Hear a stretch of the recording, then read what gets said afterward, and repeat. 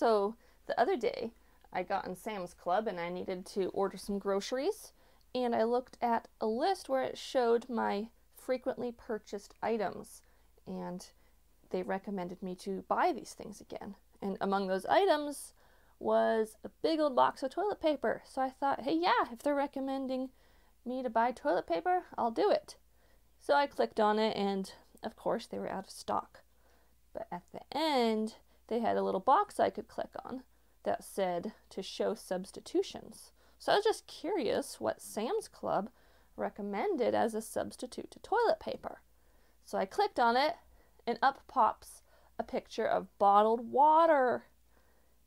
And I was like, okay, so what are we going to use this bottled water for? If we drink it, we're actually going to need the toilet paper more. So I wouldn't necessarily call that a substitution. But if we are out of toilet paper, water may be our best option. So that's logical. But why would we be buying bottled water if we had access to clean tap water? This is a little bit funny to me. Maybe Sam's Club has this thing figured out.